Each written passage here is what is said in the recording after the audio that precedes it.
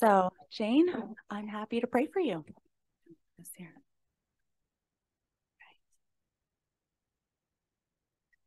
Well, Father, we need you this morning. We thank you for your word. You tell us it's a lamp to our feet and a light to our path. And that's why we're here. We want to hear from you. And thank you for Jane. Thank you for the time that she's put into this. Thank you for how you've worked in her heart. It's a hard passage. Will you use her this morning? Give her the words, give her the confidence that this is your word. It will not return void. It will fulfill the purpose for which it is sent into our lives. And so, God, make us open to hear what you have to share with us this morning through Jane. And we receive with eager anticipation. Give her a calm and just a clarity. I know she has a lot going on. So just give her your presence and fill her with your spirit as she teaches. In Jesus' name, amen. Thank you.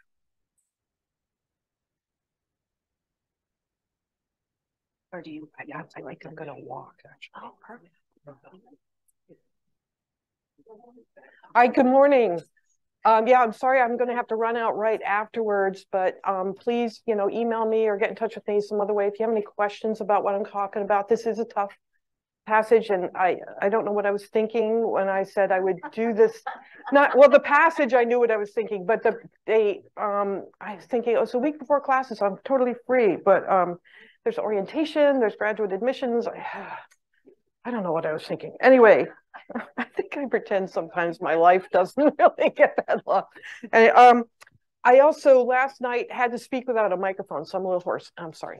But when I was speaking last night, because I didn't have a microphone, I had to stand like in the middle of the room. And it turned out I thought that was really great because this is a very personal and difficult, really difficult passage. So if you don't mind, I'm going to stand here and, I don't know, pretend to be Oprah or something. So Bevy reminded us last week that the picture that we've gotten so far of David has been one of a king, and before that, an anointed prince, who was working hard to show that show God's love and his care for his people. Now, in those chapters, it was easy to look at David and say he was a type of Jesus, our true anointed king. That is, we could look at him and say this is a model of what the king was going to be later, because he was recorded as doing acts of hesed, mercy. He was honoring God as king. He sought God's will when he went to war, most of the time. But with chapter 11, we're going to see a very different side of David, one that is in fact going to reverberate until the end of David's life, and even beyond, because we're going to see he's going to be unable to be the kind of husband, the kind of father, and eventually the kind of king that God called him to be.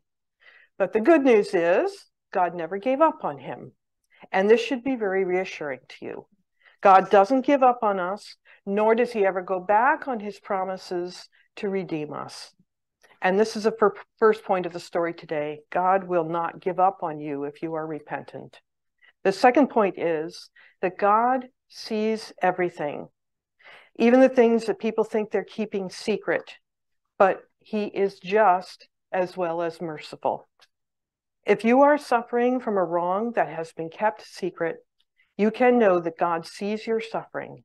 He is a just judge as well as a merciful judge. So let's start. The chapter begins in the spring of the year, the time when kings go to battle. David sent Joab and his servants with him and all Israel. And they ravaged the Ammonites and besieged Rabbah. Rabbah is their capital city. As today, you would know it as Amman in modern Jordan. But David remained in Jerusalem. So the chronology of the story is uncertain. We're not told exactly when this happened in David's reign. We don't know if he's in his midlife. We don't know if then he's undergoing a midlife crisis. We don't know why he's not with the army.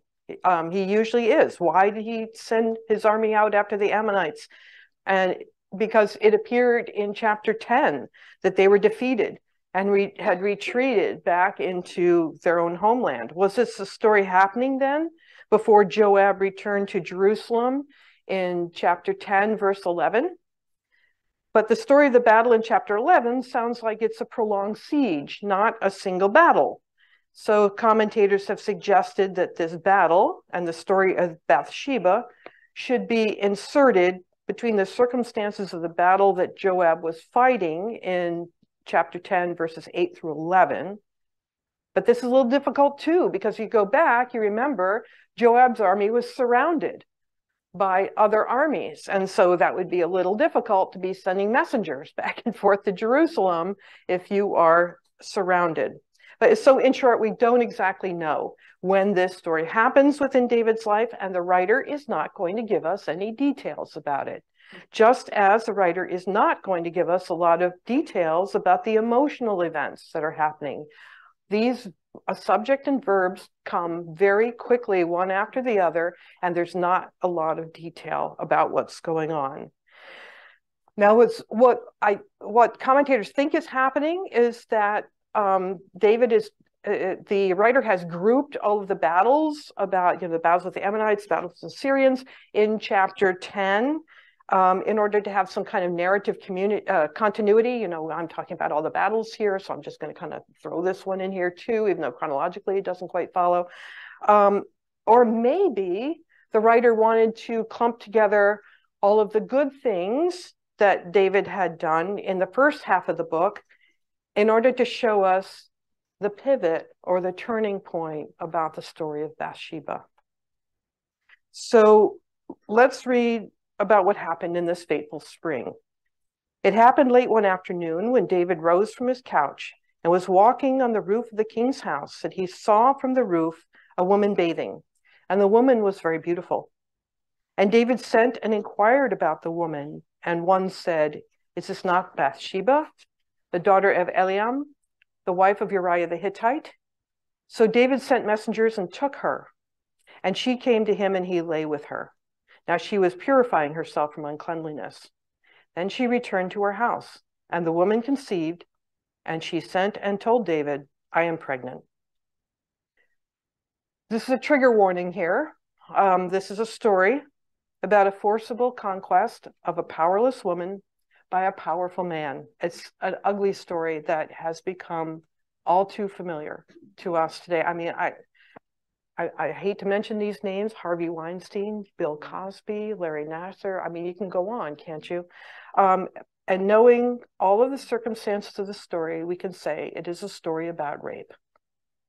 I have to admit that I read some commentators who wondered if Bathsheba went up onto the roof to entice David or was honored by his attention to her. These are direct quotes. I was really put off. I was a little angry even.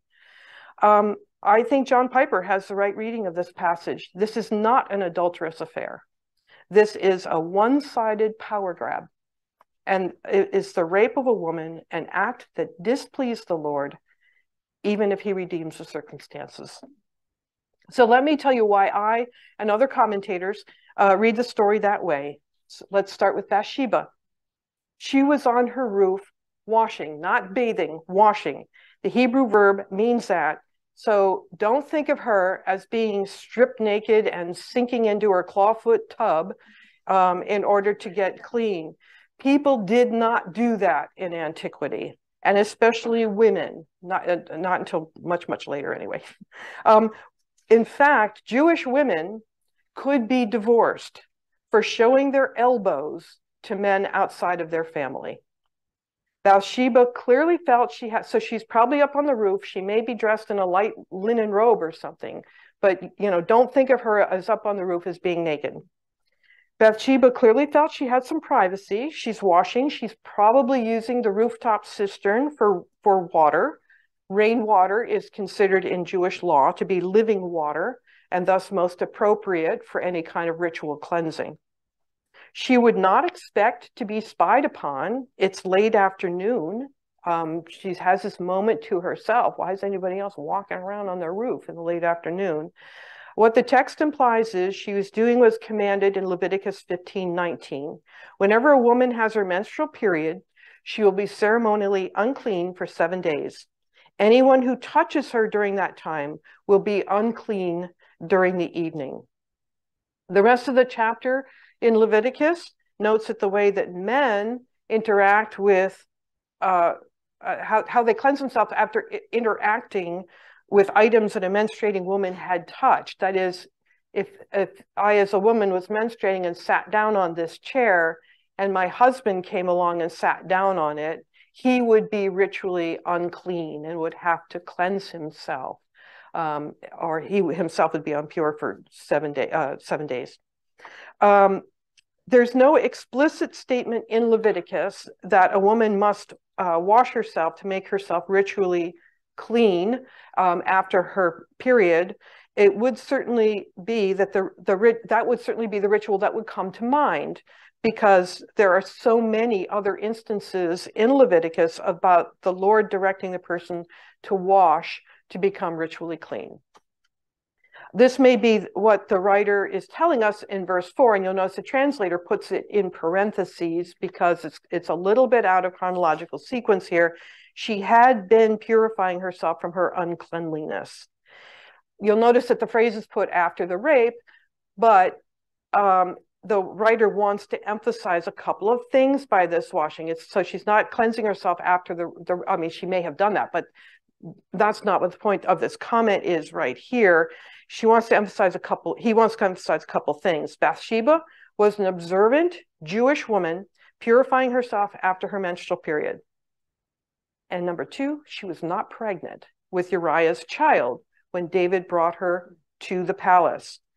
David would have understood this because she is ritually washing herself after her period.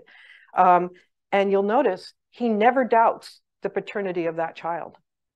So he knows it is not Uriah's child. So let's talk about David. I will emphasize that David is not with the army, as might be expected. Certainly the writer wants us to note that. Instead, he's apparently taking an afternoon nap in the comfort of his palace. And it said specifically he gets up off his soft bed to take a walk in the cool breezes of his rooftop terrace.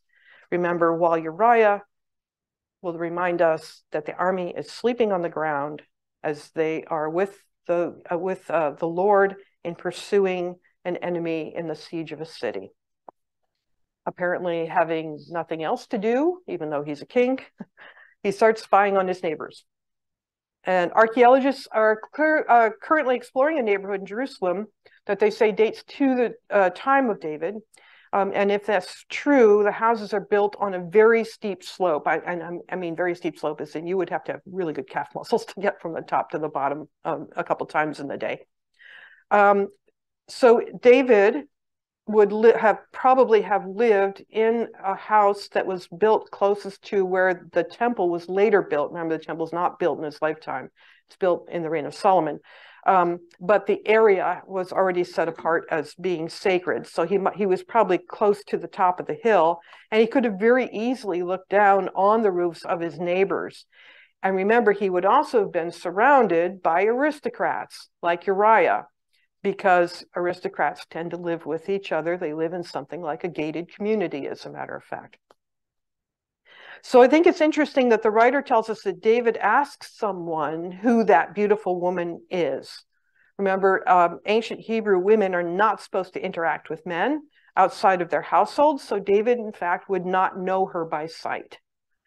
What it means for the reader is that we hear that his next actions were known to several people in the household, but David apparently doesn't care. He's told then by an unnamed person that she's Bathsheba, the daughter of Eliam. Now, what's really interesting is we have very, very few women in the Bible whose fathers' names we know. We don't even know the name of Mary. So the writer is signaling us very strongly about the situation that David is getting himself into. Eliam was, as we hear in 2 Samuel 23:34, one of the mighty men of Israel. So was Uriah. We're going to find out later too. They were something like David's bodyguard. They would have been very close to him. There are fewer than 40 men who are mentioned as David's mighty men. So he would have had very close relationships with all of them. And Eliam's father, Ahithophel, was a trusted counselor to David. In 2 Samuel 15:12, we hear this.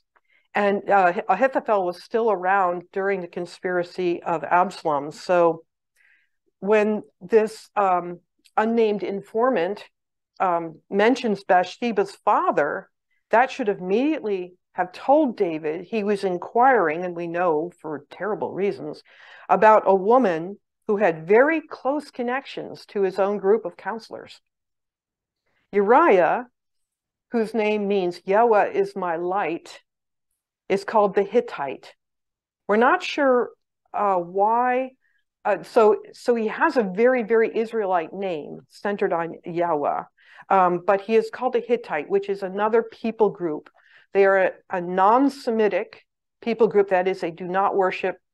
They do not come from the area that we call the Middle East today. They do not worship Yahweh. In fact, they come from the area of modern Turkey. And we're not sure then how far back in time his family origins go, so he's still called the Hittite. I'm reminded that my husband went to a small Christian school, and they got a new kid in second grade, and even when they graduated, he was still called the new kid. So it may be something like that. His family may have been in Israel for generations, and in fact may have been worshipped Yahweh for generations, which is why he is given the name Yahweh is my light. But to me, hearing about Uriah the Hittite is a lovely reminder that God always intended to bring all peoples of the world into his chosen race. Okay, but now there are more people that are going to be entering into this conspiracy. David sends messengers, notice the plural, messengers, to Bathsheba's house. We are not told what she thought when she's had these men appear at her gate. What reason would there be for royal messengers to show up at her house at night? But she's summoned to the palace. And remember, when an ancient ruler summons you, you have no choice. You go. Do you remember the story of Esther? She is summoned to the palace, and she has to go.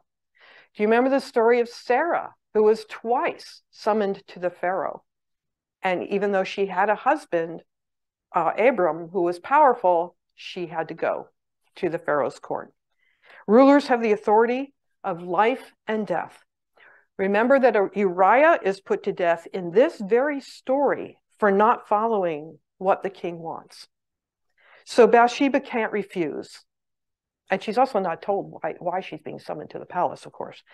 So we're not told what she's being summoned for, but the result, and she maybe she thought that he was going to tell her husband was dead, or, we like I said, we're just not told. But the result is recorded as being completely one-sided. David took her. David lay with her. This is how other rapes are recorded in this very, very spare manner in the Old Testament. We're going to hear of one later. In fact, Ellen's going to come talk to us about the one in 2 Samuel 13:14. But we also hear the same verb being used in Genesis 34:2 and Deuteronomy 22:25 and 28. You'll notice too, the writer only calls her the woman after this. It's really, like I said, it's just kind of like, when she very curtly informs David, I am pregnant. With the implication being the rest of the world is now going to be able to see your sin, because everyone knows Uriah hasn't been home. He's fighting David's war. And note the passage of time. We don't hear that David had any other interactions with her after that one, but she would have only been able to send this message to him after she knew she was pregnant. We're talking, what, 5-6 weeks later at the earliest? So the last time she saw David was 5 or 6 weeks ago. So David sends word to Joab, send me Uriah the Hittite. And Joab sent Uriah to David. And when Uriah came to him, David asked Joab, asked how Joab was doing and how the people were doing and how the war was going. And then David said to Uriah, "Go down to your house and wash your feet."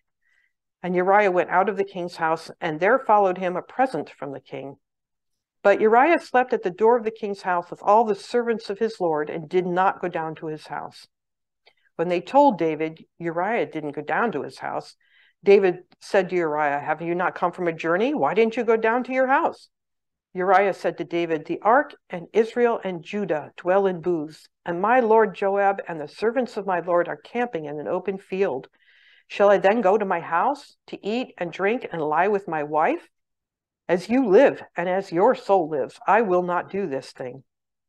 Then David said to Uriah, "Remain here today also, and tomorrow I'll send you back." So Uriah remained in Jerusalem that day and the next. And David invited him, and he ate in his presence and drank, so they made him drunk. And in the evening he went out to lie on his couch with the servants of his lord, but he did not go down to his house.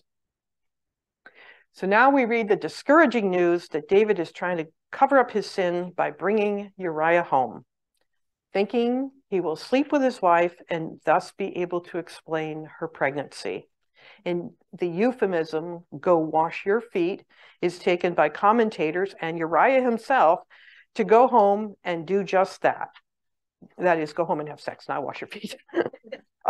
Uriah says as much, in fact, when he protests to the king. "I'm not going to go lie with my wife," he says. David pretends that he wanted news from the front in order maybe so the Uriah wouldn't get suspicious about what was going on.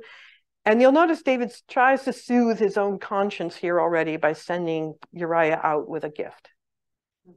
But Uriah confounds him by remaining in the military barracks in the palace, and then shows himself to be the true Israelite when confronted with the reason why he did that.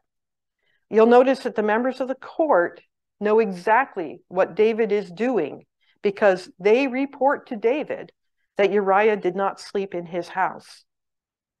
If David was sensitive to his sin at this point, he might have remembered that he had once lamented that God lived in a tent while he lived in a palace. 2 Samuel 7:2. But Uriah swears by a strong oath that he is not going to go into his house while God is out on the field with the army. Now there's more discouragement. David doubles down on his plan and tries to trick Uriah into sleeping with his wife. She's only a few hundred yards away. He could probably throw a stone and hit his house. Tries to get him drunk. Well, he gets him drunk, actually. But that doesn't even shake Uriah. One can only wonder what Bathsheba was thinking this entire time, but she's really stuck between a rock and a hard place. So in the morning, David wrote a letter to Joab and sent it by the hand of Uriah. In the letter he wrote, "Set Uriah in the forefront of the hardest fighting and then draw back from him that he may be struck down and die." And as Joab was besieging the city, he assigned Uriah to the place where he knew there were valiant men. And the men of the city came out and fought with Joab, and some of the servants of David among the people fell. Uriah the Hittite also died. Then Joab sent and told David all the news about the fighting, and he instructed the messenger, "When you have finished telling all the news about the fighting to the king, then if the king's anger rises, and if he says to you, 'Why did you go so near to the city to fight? Did you not know they would shoot from the wall? Who killed Abimelech, the son of Jerubasheth? Did not a woman cast an upper millstone on him from the wall, so he died at Thebez? Why did you go so near the wall?' Then you shall say, 'Your servant Uriah the Hittite is dead also.'" So the messenger went and came and told David all that Joab had sent him to tell. The messenger said to David, "The men gained an advantage over us and came out against us in the field, but we drove them back at the entrance of the gate. And then the archers shot at your servants from the wall. Some of the king's servants are dead, and your servant Uriah the Hittite is dead also." David said to the messenger, "Thus shall you say to Joab, 'Do not let this matter displease you, for the sword devours now one and now another. Strengthen your attack against the city and overthrow it, and encourage him.'" When the wife of Uriah heard that Uriah, her husband, was dead, she lamented over her husband. And when the mourning was over, David sent and brought her to his house, and she became his wife and bore him a son. But the thing that David had done displeased the Lord. Well, this is really a terrible portion of scripture to read. David comes up with a plan to kill his loyal counselor, whose wife he has violated, and he needs the army leadership under Joab to help him. Honest Uriah is sent back to the front lines, holding the orders of his own execution, which he apparently doesn't look at because it's been sealed by the king and it's not addressed to him. We assume that Uriah didn't break the seal to find out the plan that's being communicated to Joab, and Joab apparently doesn't protest against losing one of the mighty men of Israel. In fact, Joab arranges things so that more men die than just Uriah. He even tells the messenger what to say to David if David was upset about these unnecessary deaths, so he can be mollified. It's just so hard to hear how many people David let into his own sin in order to try to cover up his own. Now, Joab did a terrible thing, but it was David who committed this murder. The writer explicitly tells us there's no one to blame but David. It says the evil that David had done, the thing that David had done was evil in God's eyes. Pointed reminder, in fact, of what David said to Joab in verse 25. Don't let this thing be evil in your eyes. Now, Bathsheba, who you'll notice is still called the wife of Uriah, is brought to the palace after a period of mourning to become one of another of the wives of David. This is, in fact, a poignant reminder that David, by acquiring multiple wives, shows that he was ready to indulge himself and had been since an early age. These acts of self-indulgence had grown into a web of violence, lies, murder, and would soon be followed by terrible consequences, even after David had repented. Thankfully, we're going to study that in the next chapter. Jan gets that one. But I'm going to have to leave you on this real down note, in fact. Bathsheba is ultimately brought to the palace. She does bear David's child as his wife, but God remembers the injustice done to her. She is only one of 4 women mentioned in the genealogy of Jesus in Matthew, where tellingly, she is not called the wife of David. She is called the wife of Uriah. So God redeemed the deed. He did not forget it. So let's get back to what the story tells us about ourselves and about God. David entered into a widening circle of sin based on his own desires. God had placed him in a position of power to care for the people of Israel, and he has just failed terribly at that. Now, none of us, I don't know, unless I'm sitting here with Prince William or something, none of us will ever have this kind of power or authority. But we do have authority over our lives, whether they work for us or they're our children. We can, as David did, desire more markers of status in our life as we get older. It can be tempting to take advantage of our position of authority, thinking, hey, I earned this perk, it was all my work that got me here. But it's important to remember that God has given us all authority and all status. And Jesus never forgot that. He reminds his disciples in Matthew 28 that all authority was given to me by God in order that he could care for all the people in the world, not to wield his authority like some petty king, as Satan had tempted him to do in the desert. Jesus uses his authority to serve, to heal, to feed, and ultimately to redeem the people in his kingdom.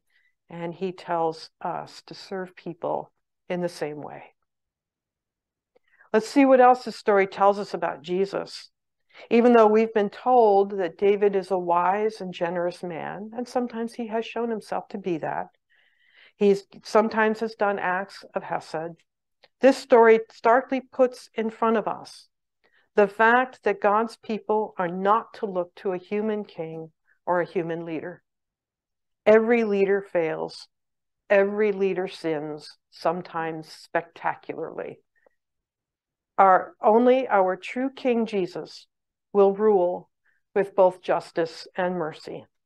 Only our true King Jesus is righteous and sinless.